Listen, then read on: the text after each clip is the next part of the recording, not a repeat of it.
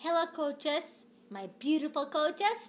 I just wanted to say hi to everyone, and I just wanted to give you a couple of quick tips of my Super Saturday on Saturday that I attended to in Toledo, Ohio.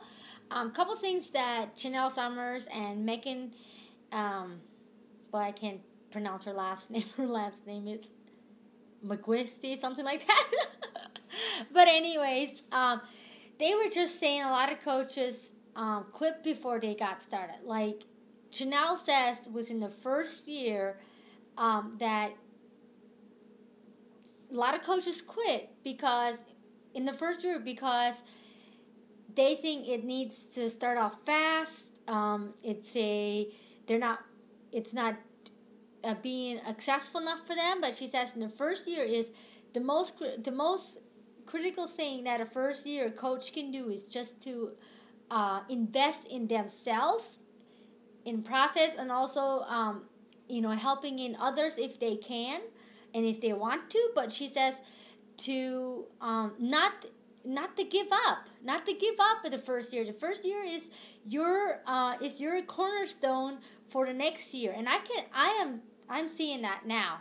It's been right around 2 years that I'm not coaching it, and my first year was not I was not successful at all my first year. Believe me, I wasn't. My second year, I'm reaping the benefits of it now for getting on a consistent workout plan every day, to-do list every day, and staying consistency on that sorry about that.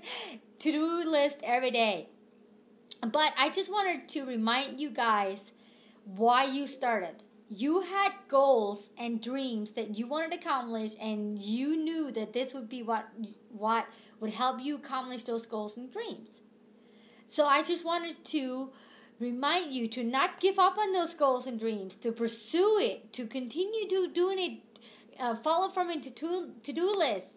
If you need to know what to put on your to-do list, if you need to know how much time to spend in your business per day, here's an example. When I started, I pretty much had like a half an hour to spend on my business every day, and that's what I did. And I got to know. I went through a couple success leadership plans with Mindy, which is my upline coach, Push to Success, Push to Emerald, and Push to Diamond. I went through those two, which consumed a lot of time. But I got to know the plan and everything of how to do it, how to connect to people, what should be on my to-do list every day, how much time to spend, and my priorities and all that stuff. So that is the most important thing here, is to not give up and to follow a instruction of a to-do list every single day. My to-do list every single day, here's an example. My to-do list is a follow-up with the people I've talked the day before. I have 5 to 10 new people that I'm talking to every day. I do phone calls with those people if it needed. I go take a coffee break with them if they need it. That's if they're local. Now, if they're not local, then I obviously can't. But I do phone calls, and I would be more than willingly to help you get started on the right track. And that is why I am creating this called Coach Basic Group. And I want to start this Coach Basics group on January the 20th. I think that's on a Monday.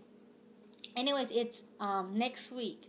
And that Coach Basics group is going to give you every day, tells you exactly what to do. No, it's going to be fun. It's not going to be a lot of time consuming. Yes, it'll give you instructions what to do every day, but it's not a time consuming thing.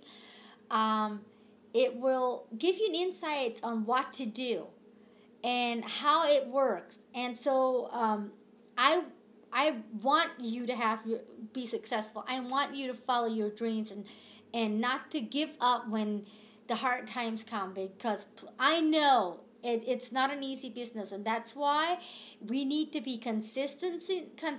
That's why we need to follow a to-do list, because we all know if it's easy, then it's not beneficial. Because beneficial, if you have to work hard and be consistent with it, then that is where you're gonna learn. That's where you're gonna grow. That's where you're gonna make awesome relationships with each other. That's where it's all gonna be. So please let me know if you want to be in my Coach Basics group starting next Monday. All right, talk to you later. Bye.